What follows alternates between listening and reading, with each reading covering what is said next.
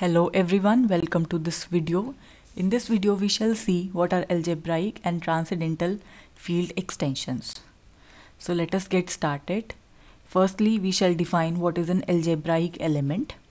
An element alpha, which is in the field extension, right? So this is our field F and we have some extension E like this. Now we are taking an element alpha in this extension field. This element in the extension field over F is known as algebraic element if for this element we have some non-constant polynomial in f of x. So corresponding to this we have a polynomial ring over here. In this ring, what we do for this ring, we take some non-constant polynomial p of x. Now this element over here in the extension, if this is a root of some non-constant polynomial here in fx, that means p of alpha is equal to 0. In that case, we say that element alpha to be an algebraic element over f. And what do we mean by algebraic field extension? If suppose this is our extension and if every element here in E that is algebraic over f, that means for each element alpha we find some polynomial over here such that alpha is a root of that polynomial. In that case we say E to be an algebraic field extension. So you see these why the name algebraic has been given to this extension. It is because for an element to be an algebraic element, we must find some polynomial over here in the subfield of the extension field E. So that is why the name algebraic has been given to it. Moreover, let us see what are transcendental field extensions. These are the extensions which are not algebraic. So that means for in these extensions we have elements for that we are not able to find such kind of polynomials whose root is alpha. So we can have an example. So here the extension R over Q, is this a transcendental or an algebraic extension? Now this is a transcendental extension. Why? Because you see this is transcendental because you cannot adjoin some element R to it. That means R cannot be written as some element adjoined to it. This is not equal to Q because in moving from the set of the field of rationals to the field of reals, in moving from this field of rationals to field of reals, we have to add to this an infinite number of irrational numbers. So and so for example we have some number over here, say alpha. For this number we are not able to find some polynomial in this case, therefore this field extension R over Q, this is transcendental, and moreover its degree is infinite because we have to add infinite number of irrational numbers in order to get R from Q. Similarly in this case where we have complex number as the field extension over the field of reals, so in this case this is an algebraic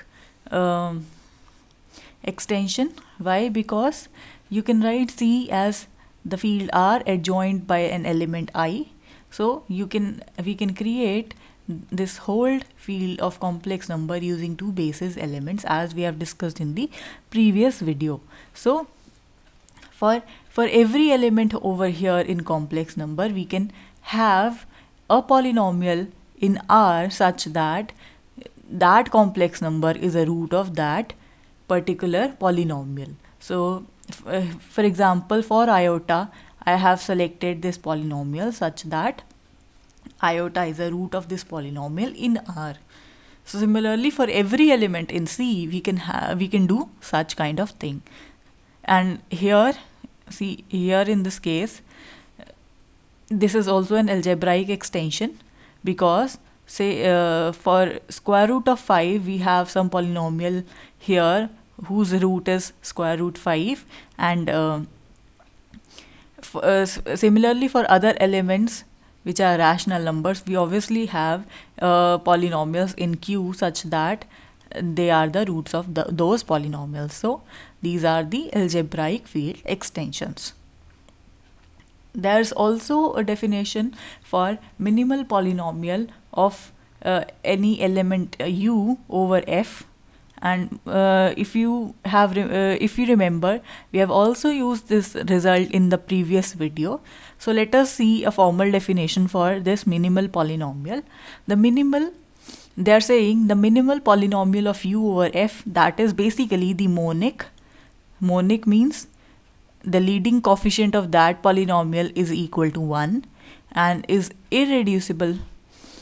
So the monic irreducible polynomial in the polynomial ring of which u is a root, that is known as the minimal polynomial of u over f. Obviously, this minimal polynomial would be the polynomial which would have the least degree of such kind. So the minimal polynomial of u over f is the monic irreducible polynomial in fx of which u is a root. This definition would be more clear by seeing this result. So the result says that if E is any extension field of f, that means we are saying E is the extension field over f, and u belongs to E is an algebraic element over f. That means you can have some polynomial in f. They are saying that is px. So we have some px in f of x be such polynomial of least degree such that u is a root of this. That means we are saying u to be the algebraic element. So in this case, the results are the corresponding polynomial, the non-constant polynomial which we have picked, that has to be an irreducible polynomial over f. The second thing is that if you find some another polynomial in that polynomial ring such that u also satisfies that polynomial, in that case the polynomial that we have selected previously of least degree, it would divide some other polynomial gx. And the third result says that there is exactly one monic polynomial of such kind, that means of least degree, such that u satisfies that polynomial. So from here, can you see the relation of least degree is irreducible and is monic and is of least degree? So that is the minimal polynomial. So from here, the connection between them is clear. So let us move on to prove this result. This is quite useful result. So obviously from here we know that if u is an algebraic element, then this polynomial has to be irreducible polynomial in f. So let us go and see the first part. We have as assumptions that E is the extension field, u is the algebraic element, and px be the polynomial of least degree such that u satisfies p. So now we have to prove that px is irreducible over f. So for that, what we do, if possible, we will prove this using the method of contradiction. So here we have assumed this polynomial as a reducible polynomial over f. That means we can write the polynomial px as a product of two polynomials p1 and p2x, say. So obviously the degree of first polynomial p1x should be less than the degree of the original polynomial px, and the degree of second polynomial should also be less than the degree of the original polynomial px. This is by virtue of definition of reducible polynomials. Now u is the root of px, that is given to us because u satisfies px. Therefore p of u is 0. That means P of u is 0, that means P1u into P2u is also equal to 0. That means exactly one of them is equal to 0. In either case, the degree of each of these polynomials P1 and P2, that is less than the degree of P, and u satisfies this. So this comes out to be a contradiction, because we have assumed that Px is the polynomial with least degree such that u satisfies this. But here we obtained some polynomials of lesser degree than P, which for which u is the solution. So this is a contradiction. That means whatever we have considered was wrong. Therefore, the polynomial Px is irreducible polynomial. This was a quite simple proof. So let us now move on to the second part. The second part says that if you find some other polynomial g of x such that it is also satisfied by u, so in that case our minimal polynomial px that should divide this other polynomial gx. So let us assume that gx be some other polynomial. So gx is also in fx, px is also in fx. Moreover, the degree of px is less than degree of gx, because px is the minimal polynomial such that u satisfies it. Therefore, we can apply the division algorithm onto this. That means whenever you divide the polynomial gx by px, you will have some kind of quotient polynomial over here, and you have some kind of remainder over here. So this is the division algorithm here, and the conditions on the remainder is it should either be 0 or it should be some non-zero polynomial where the degree of this polynomial should be less than the degree of this polynomial px. So in the first out of these two, we can have one as true. So let us see firstly this case, degree of Rx is less than degree of Px.